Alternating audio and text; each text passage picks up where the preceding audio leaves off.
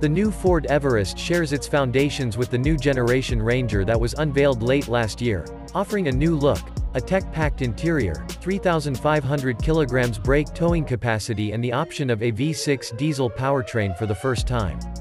Details confirmed by Ford will see the new Everest retain the 4 full-time model options. Although the current titanium flagship has disappeared in favor of the more luxurious platinum halo, with premium trim, technology and styling elements. The Ambiente and Trend model names carry over from the 2021 range, joining the Sport, which returns for a new generation as a full member of the Everest lineup. But given the extra space, technology and comfort on offer, and in the case of the V6 diesel, much better performance, it's likely the price will go up compared to the current model. A 2.0-liter twin-turbocharged 4-cylinder diesel engine will be standard equipment in Ambiente, Trend and Sport.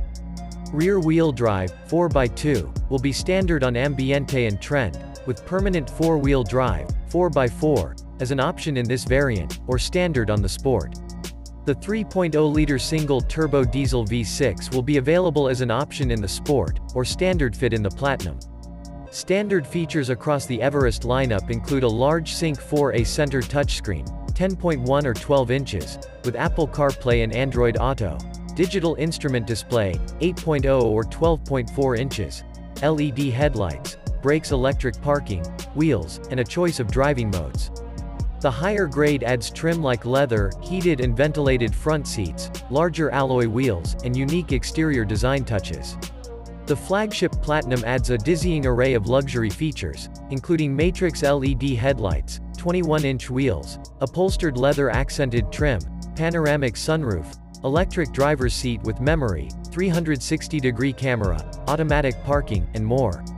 The full range of active safety technologies will be available with the new Ford Everest, but Ford Australia has yet to confirm which features will be available in which model class.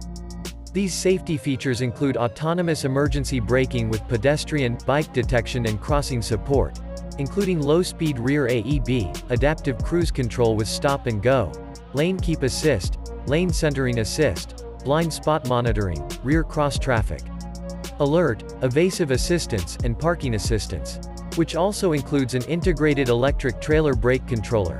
The blind spot monitoring system can adapt to accommodate trailers measuring up to 2.4 meters wide and 10 meters long.